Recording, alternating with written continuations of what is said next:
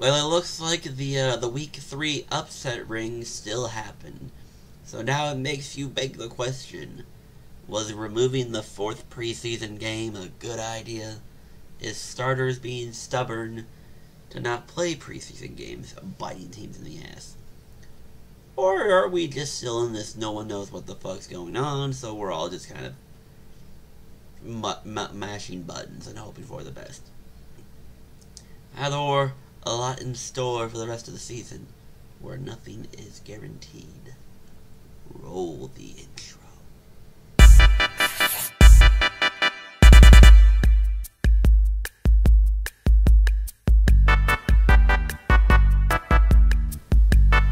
Hello everybody and welcome to week 4 of the 2024 NFL season and my prediction picks.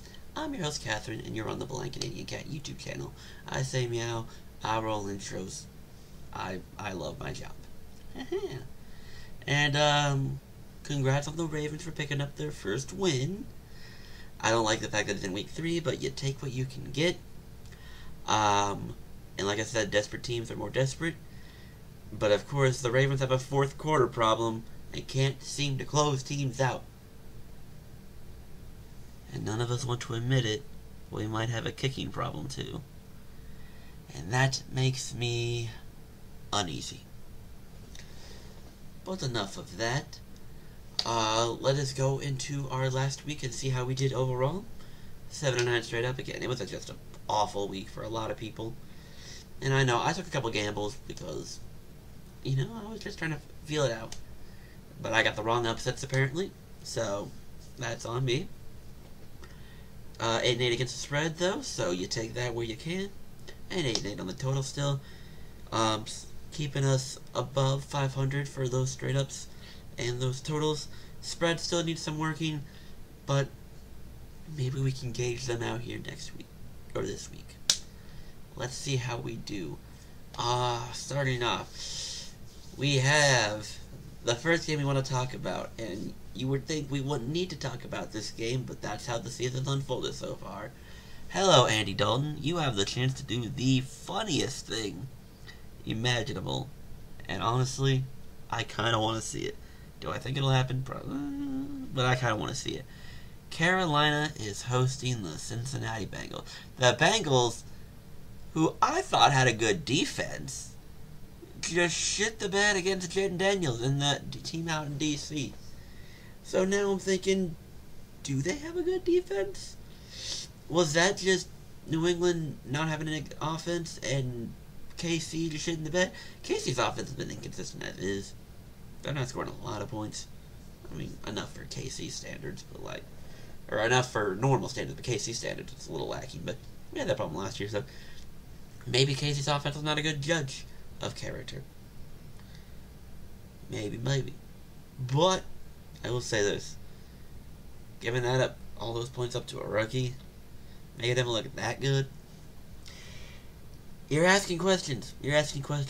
And Carolina, who we wanted to leave for dead, I don't know if the Raiders are a good example or a good test to see the difference between Bryce Young and Andy Dalton, but Andy Dalton sure did his thing with no problems and no questions asked. So it makes you wonder.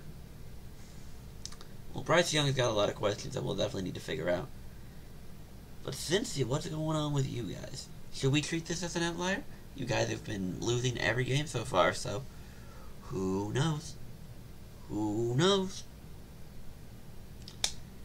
But I think with a 4.5 spread, you might want to grab that spread anyway.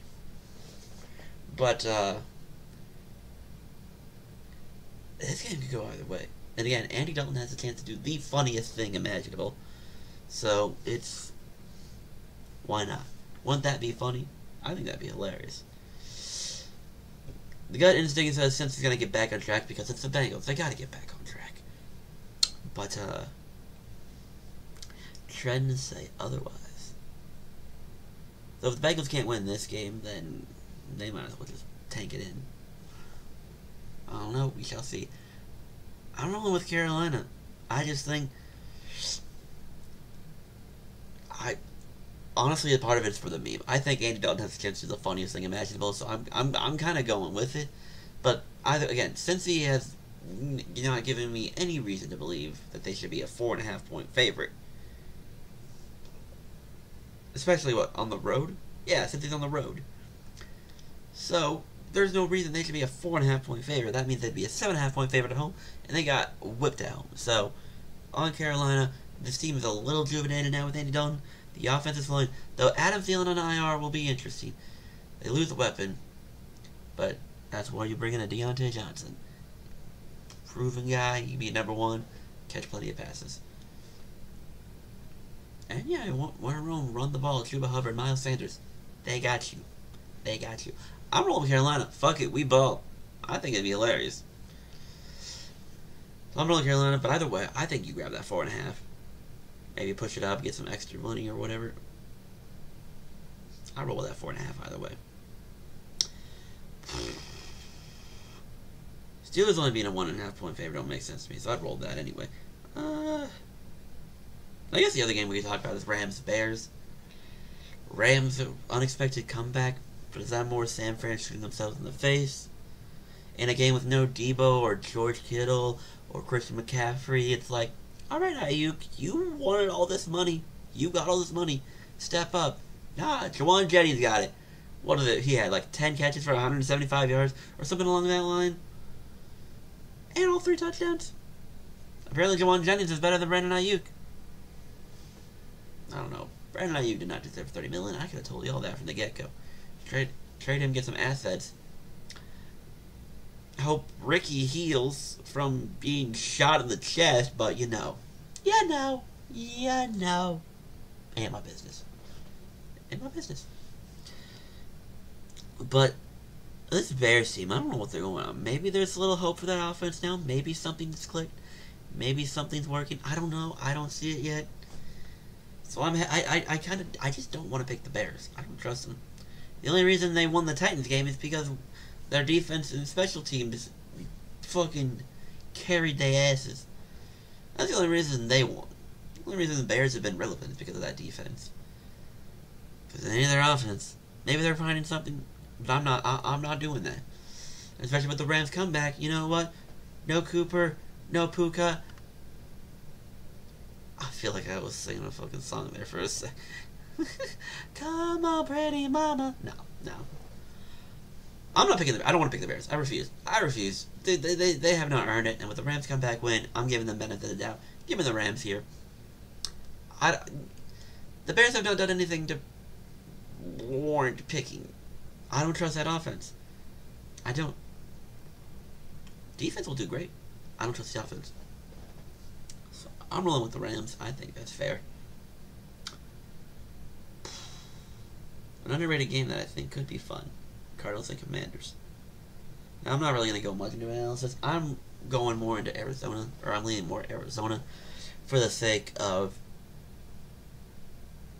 I do think this team has a chance to be good. And by good, I mean, 8 wins, 9 wins, maybe sneak a 10th win, since we don't know what's going on with San Francisco and Seattle. I love Seattle. I don't think this team is going to stay this way. I don't think they're going to win the division by any chance. So I think it's right there for Arizona to take. I trust the Seattle's defense. Offense is inconsistent. But I think Arizona has a chance to sneak in. If San Francisco is going to keep falling down like they are right now, I trust Arizona. DC, I like what they're doing. And at 3.5, you might want to grab that hook on DC's side. But I'm rolling with Arizona. I think they are the better team. That's what I'm rolling with. And those are my beautiful picks. I'm going to roll over here. We can say hi to the Maya Moon, who fell asleep over there. And on the word to my good friend Justin, the dogs are barking. Ain't that right, Maya? The dogs are barking. Bow woof. The dogs are barking. So, keep an eye out for that. And let's look over some of these picks. Cowboys, I don't know what to go with gauge on these Cowboys, because as far as I'm concerned now, beating the Browns doesn't mean shit. Because their one was against the Jags, and they lost to the Giants. So, I don't know how to gauge the Cowboys. That being said, I do think they're better than the Giants. I think they'll figure something out. But I'm also not laying 5.5 to the Cowboys. Hell no. Do I think they should blow out New York? Probably. But I'm giving Giants benefit of the doubt. Jets, but if Denver can do what they did last week, this week, then I'm not laying 7.5. Which, although, random off topic, but fuck you, Tampa Bay, for just not existing. I would have had to money. I would have won money. Had Tampa, decided, oh, hey, where's 2-0 Tampa? This is 0-2 Denver. They have no offense. We are a great team. We shut down the Lions. Nope. The Tampa didn't want to show up. Called the Seahawks dominating the Dolphins. Called the Bills dominating the Jags. Tampa didn't want to help me out here. That's cool. It's fine. It's fine. But yeah, I'm gonna give Denver a cover. I don't know if I want to lay 7 to the Jets. Falcons over Saints. I'm going back to not being a believer in the Saints, so Falcons win. Falcons over Packers. I like what Malik's doing, but that defense is apparently shutting down everybody. So Vikings defense, I'm relying on you. Texans over the Jags. Jags might be the worst team in football. They just might. TBD. Steelers over Colts. What happened to Anthony Richardson? He looked great against the Texans, but he's now shit himself twice. What's going on? It's crazy to me. Like I said, Rams, Bears, Eagles. I'll go back to believing the Eagles, especially after that performance for the Bucs. Niners over the Patriots. Laying 10 is kind of gross, but it is the Patriots. Niners should be fine. Chargers have been to cover. Chiefs have not blown anyone out. They've won by a touchdown. Well, a touchdown, that second field goal. Like, more than a field goal. Even though they definitely should have lost that game. But you know what? C'est la vie. Atlanta just doesn't want to do smart play calling. It is what it is. But this is also under the presumption that Herbert's playing. I will make the proclamation now. If Herbert does not play, I will switch that. But if Herbert does play, I think the Chargers cover. I don't think they're going to beat the Chiefs, but I think they cover. Raiders over Browns. I have no faith in Cleveland anymore. This feels awkward to say, but I'm taking the Bills over the Ravens. The Bills look great. The Ravens, I don't know how to gauge this team. Tough game against KC, makes it close. Collapses against the Raiders for some reason. Go up 22 points on the Cowboys and then almost blow that in the fourth quarter. I don't want to pick the Ravens. It's not with this Bills team. The Bills team look great. So I'm not gonna. Titans over Dolphins. I don't trust Skylar Thompson. If they're gonna play him, then I don't know what the hell they're doing. And even if they bring in some other backup, I don't know. There's no way Will Levis does dumb shit for the 4th consecutive game, right? Who cares? No one's gonna be watching that game anyway, because it's a doubleheader for a Monday nighter, and you got Lions Seahawks on the other end. 3-0 Seattle, 2-1 Detroit, who Detroit's a top 5 team in the NFC for everyone. That'll be the fun game. I like the Lions to win, home team, and let's be real, Seattle has had some easy competition. Denver, New England, Miami without Tua. So, I like the Lions here. I do trust Seattle's defense, and I do like their head coach. So I trust that to make it a close game. So I'll have them cover 3.5, but I'm going with the Lions. And those are my picks. Peep over into fantasy. We went 2-4 in fantasy, including another loss in the LOA, dropping me to 0-3, the only league I don't have a win in yet. The LOA.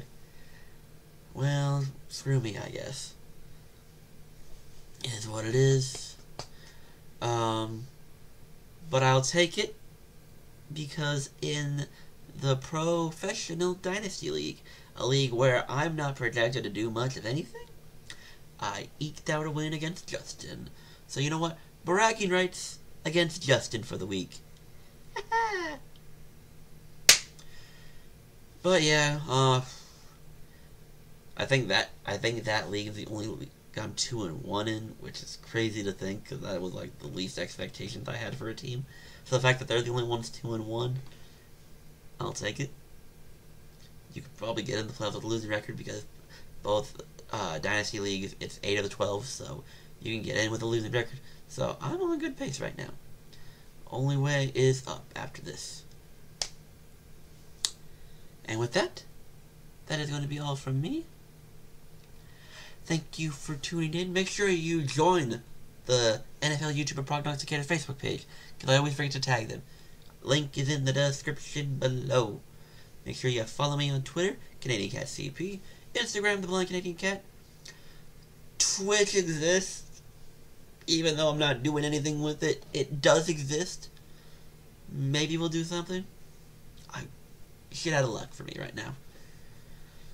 And hop into my Discord, where you can see Merrick say the most insane shit possible. But you know what? That's Merrick for you, and we love him. And shout out to Sabrina and the New York Liberty for clinching the first round win over Atlanta. Sabrina dropping a career high 36 in the playoffs. Fuck yeah. And I hope we beat Vegas. This kind of scares me because, like, I don't want to deal with them in the second round. I don't care about record. Vegas is back-to-back for a reason, so I'm a little nervous. But I have faith. Come on, New York. Don't let me down. And with that, that is all from me. I am Catherine. That's Maya, Chihiro, and everyone in between. Thank you all for watching. I will see you all in the next video. Choose peace, accept love, and have big trust. Goodbye, everybody.